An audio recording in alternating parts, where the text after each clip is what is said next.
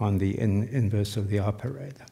And conversely, if I had an a priori bound on this, you can reverse engineer this to conclude that you have an a priori bound in LP on these objects over here. So let me not belabor this point. And I want to start now giving you a little bit sense of how you would see or understand when the solution of a normalized Riemann-Hilbert problem exists and is unique.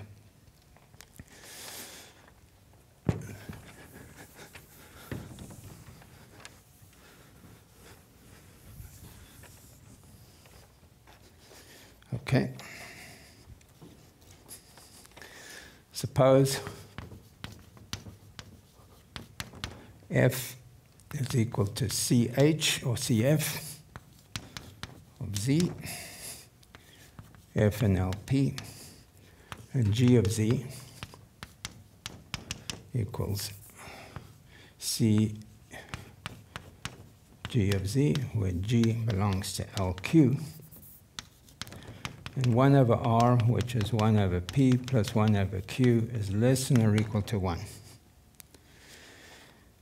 Then fg at z is the Cauchy transform of some function h. And it's a little exercise to show that h on the contour is minus 1 upon 2i g of s hf of s plus f of s times hg of s.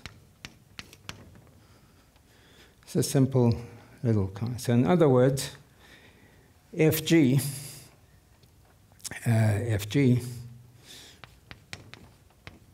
belongs to boundary of C in LR.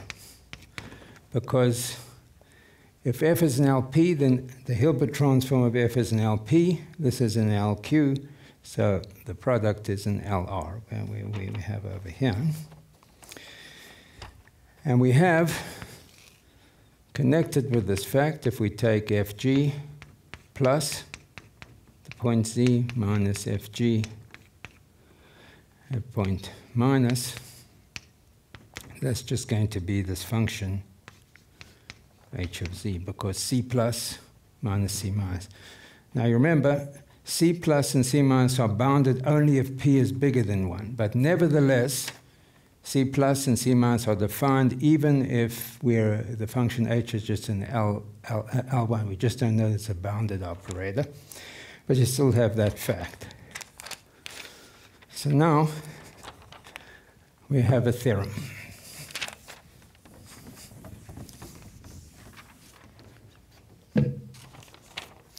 So fix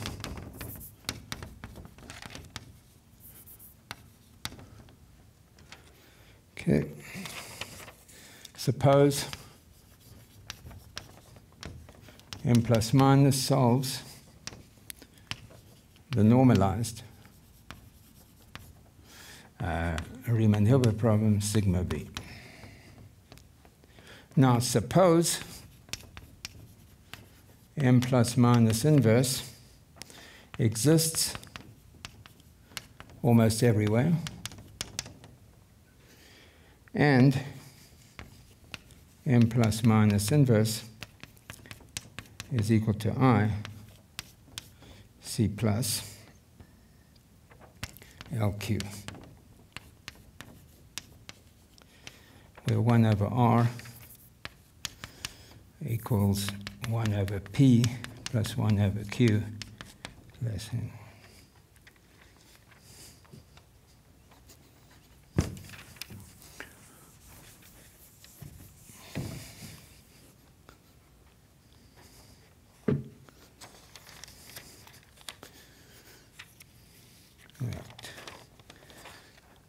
Then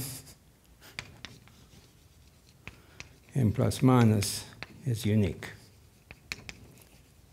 This is a uniqueness thing. So let me show you how you'd prove this, because it's instructive. Now, suppose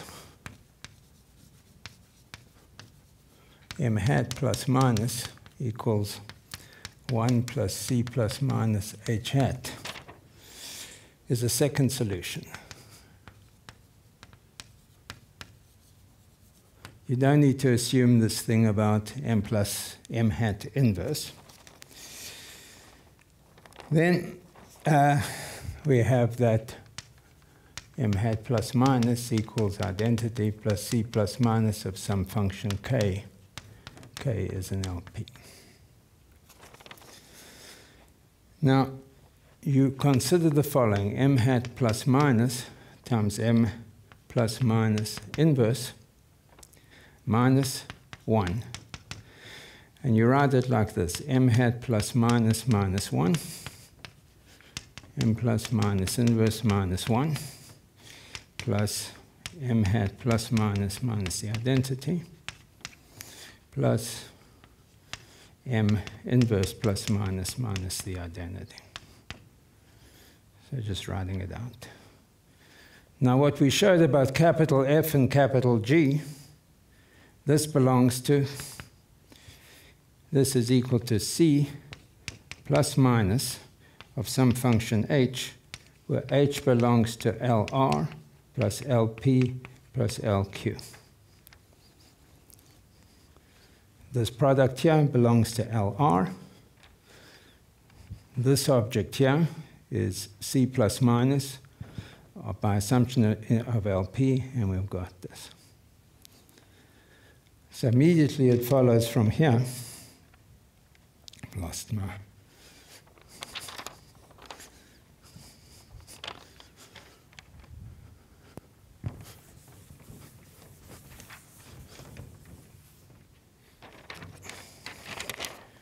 So it follows that m plus hat times m plus minus minus m hat minus inverse is just h, because c plus minus c minus of h is the identity. But m hat plus times m plus minus is m hat minus v, and this is m minus v inverse. The v's cancel out, so this is m hat minus inverse. So this is equal to that, and therefore h is 0, which means that this thing is 0, which means that m hat plus minus is equal to m plus 1. So now what is really the issue here analytically? The issue is really this. Suppose that I have the real analytical issue that I have. Suppose I've got a Riemann-Hilbert problems for m plus, and I find that let's call it m plus equals m minus. So I've got something like this is equal to something like that. How do I know? So then I would know that m has an analytic continuation above and has an analytic continuation below. And I know that they match from the top and the bottom. So therefore, by Morera's theorem, you'd be able to conclude that the function m is entire. And you can work from that. But can you? Let me give you a trivial example. Let's suppose that m plus, remember this is almost everywhere. Let's suppose that m plus equals m minus for all z belonging to R, take away 0. So there's two functions which are analytic, a function analytic above, analytic below, and it matches from the top and the bottom for all except one point. Can I then conclude that m is an entire function? The answer is no. I could just have m just to be the function 1 over z, say. So the whole analysis is controlling the sense in which the function approaches the boundary. That's where the LP theory is really coming in. So I just wanted to bring us this example to your mind, why there's an analytic component behind this. Now,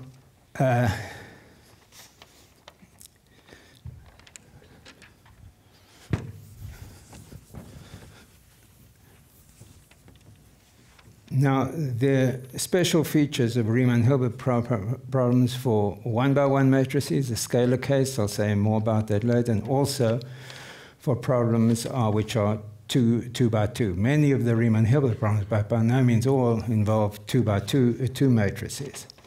But here is a corollary. Suppose n is 2 and p is 2. And if the determinant of V is just identically 1, then you have uniqueness. Now, why do you have uniqueness? It's for the following reason, is that you have m plus equals m minus times V, which means that the determinant of m plus equals the determinant of m minus. So we're in exactly that kind of situation. But because of our assumptions that the function m plus is in, m plus minus is in the boundary of the operator C, you know that if you write out m plus, it's going to be something here times something there times something there times something there. This thing was going to be in some LR, where R is 1 over P plus 1 over P plus 1 over P plus 1 over Q. So that will immediately tell you that the determinant of m plus, the determinant of m plus is entire. And because m plus minus is equal to 1 plus the boundary of some L2 function, immediately you conclude that the determinant of m of z is just identically equal to 1. So you know that. But now, because you're dealing with the 2 by 2 matrix, which has M11, M12, M21, M22, and its inverse is M22, M11 minus M12 minus M21. And because the determinant is 1, you see you've got the same functions are lining up here. So this problem belongs to, if this belongs to boundary of C and L2, the same will be true for that one, and hence you can apply that lemma. So in other words, the condition on the inverse is automatic. Okay, now you will remember, so let me try and do this.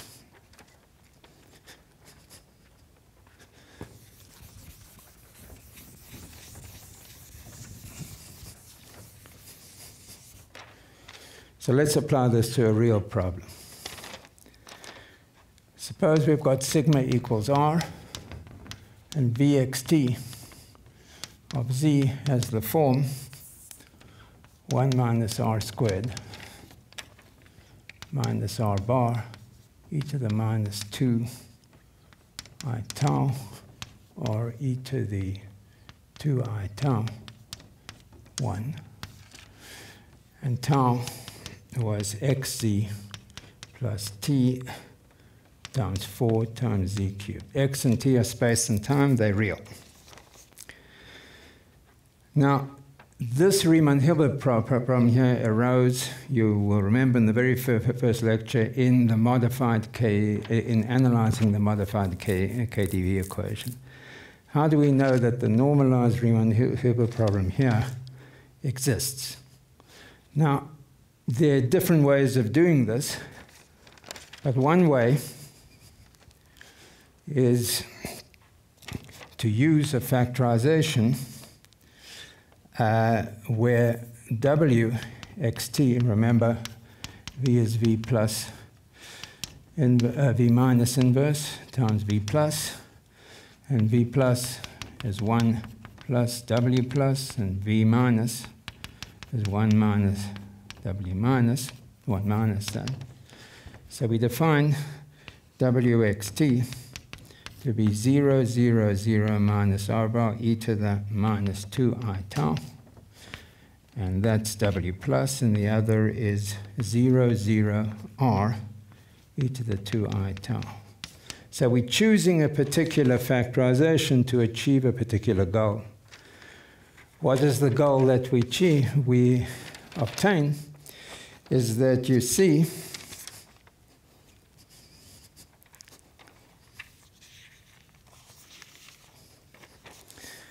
that if you compute c w xt function h, and the norm we use is the Hilbert norm. In other words, if you've got a 2 by 2 matrix, the L2 norm is the sum of the squares of the L2, the sum of the squares of the L2 of each component.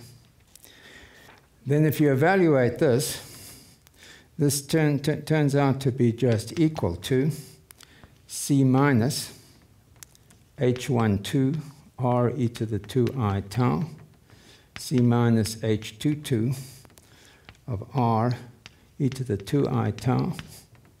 I'm going to put over here c plus of h11 minus r e to the minus 2I tau. And here I've got c minus h22 of r e to the plus 2I tau. This squared. So in other words, with this judicious choice, we see that the whole action of the operator separates out. So the L2 norm is simply the sum of the norms of all these 4 components. But this is a bounded operator. And we have that C plus minus have both got norm 1 because they are projections. You can check that in this particular case. So the norm of this component squared is just the norm bounded by the norm of this times the sup norm of R. So you find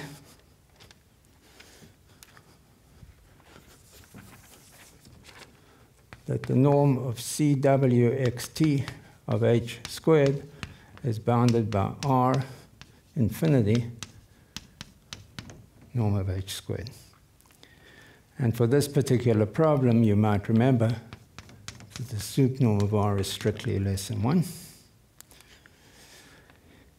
And hence, you know that the norm of the operator C is less than 1.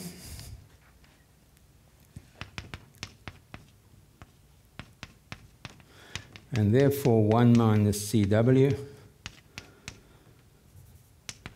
exists. So this is a judicious choice of the factorization. If you did a different one, you wouldn't get that. So this is one way of proving existence and uniqueness. A different way of proving existence is just to observe, a different way of proving uniqueness is just to observe that the determinant here is 1. So hence, by the previous application, we get a second proof, not of existence, but of uniqueness. Now,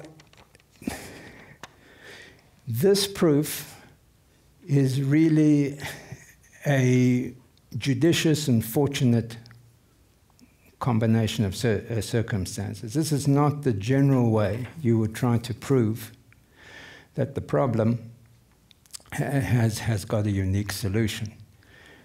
The way you'd approach this more generally, and this makes the connection to what the theory is really about, is that the operator 1 minus C, which is a bounded operator, is in fact a Fredholm operator.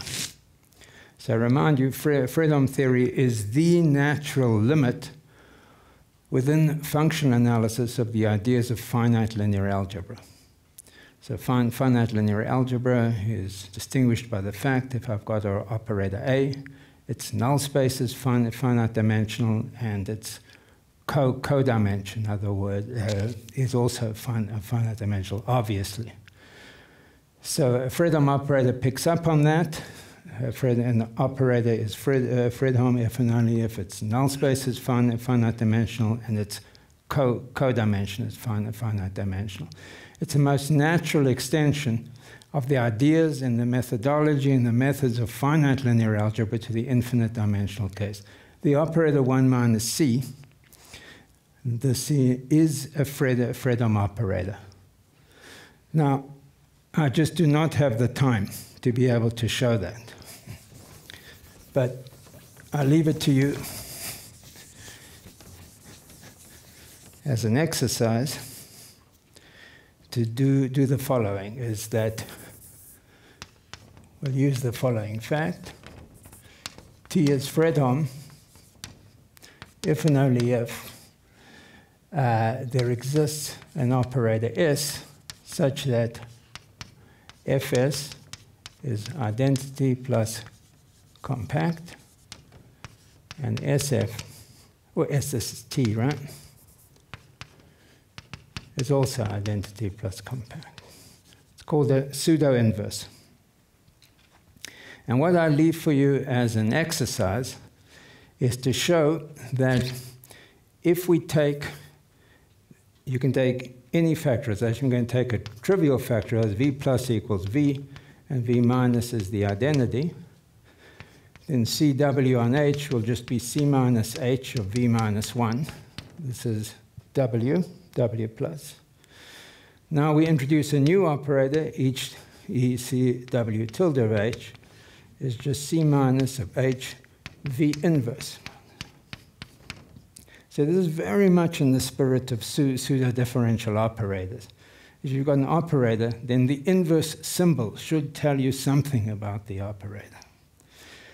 What it tells you is that if you let this be your operator T and you let this be your operator S, you can just verify these conditions. It relies on the fact that R is just a continuous function which goes to 0. Now the general approach to proving that a Riemann-Hilbert problem has got a solution, and the unique solution proceeds in the following way, and I wish I had time to follow through in this case, but I don't. There's a 3-step process.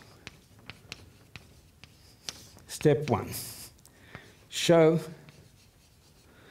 the CW is Fredholm.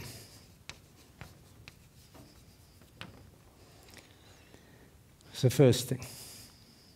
You do a computation like that. In other words, there's a natural choice for the pseudo-inverse. Next, you compute the index of CW, which is the dimension of the null space of CW minus the codimension of the operator CW. In other words, that's the dimension of the target space factored by the range. And you want to show that this index is 0. And the third thing you do is to prove that the dimension of the null space of the operator is 0. With these facts, it immediately implies that the codimension is 0, which means that the operator is a surjection. Now, the way it would work in this particular case is you show that this operator here is Fredholm, but now you replace R here by T times R. And the same proof that you had will show that for any, this is a bad symbol, let me call it gamma times R. Then for any gamma, you prove that that operator is Fredholm. But the fact of the matter is that if you have a family of operators parameterized by gamma, And for each gamma, you know the operator is Fredholm, and the operator depends continuously on gamma, then the index will be independent of gamma. So what you do, it means that the index when gamma is 1 must be equal to the case when gamma is 0, when R just disappears from the story. And your operator, C, just becomes the trivial operator. So 1 minus C is clearly a bijection, and it's invertible. Then you're left with showing that the kernel is empty, that the dimension of the kernel is empty. I don't have time to do that, but why this is important is for example, this is the Riemann-Hilbert problem you get for the modified KdV. The modified KdV is sort of the poor relation, for want of a word, of the KdV equation. The KdV equation is the king of all equations, right? All nonlinear equations. And for KdV, this condition breaks down. So for KdV,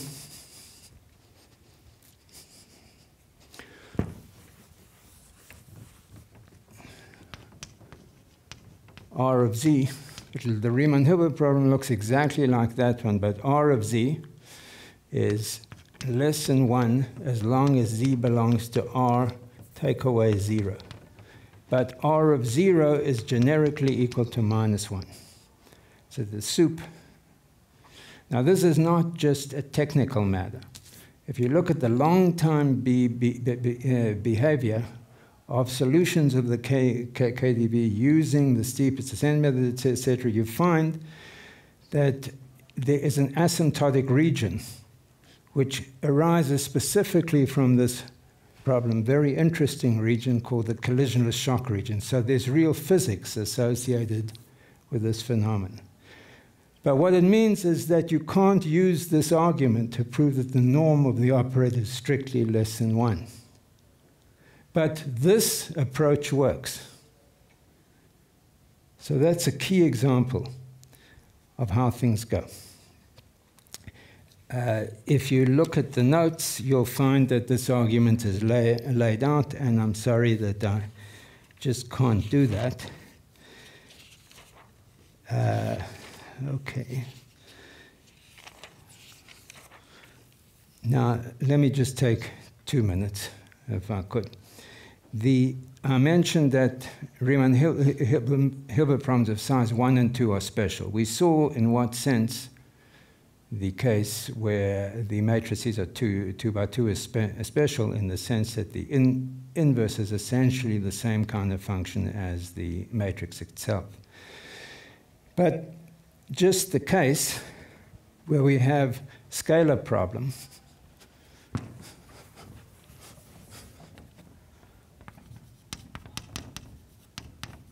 scalar case means you can take the logarithm of m, because the logarithm of m minus, plus the logarithm of v.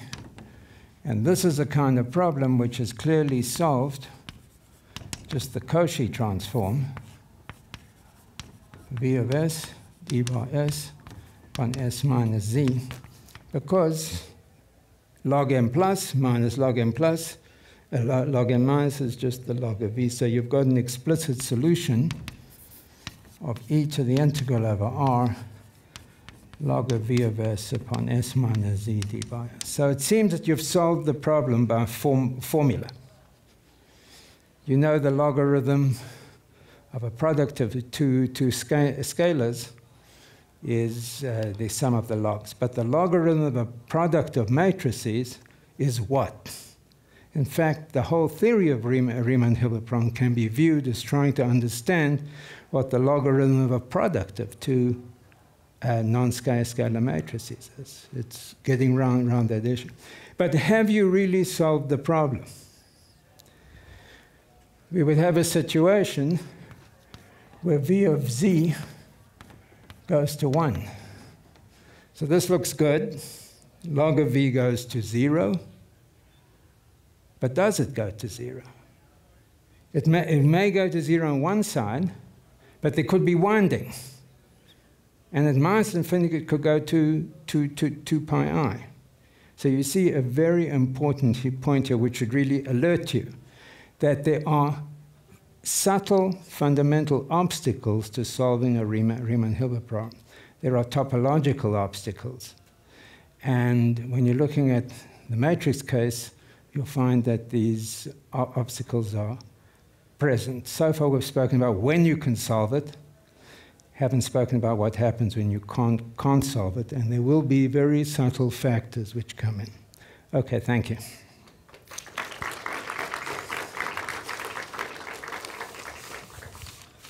Okay, so maybe time just for one very short question, if there is. Okay. So if not, let's thank Percy again. And we resume in 10 minutes.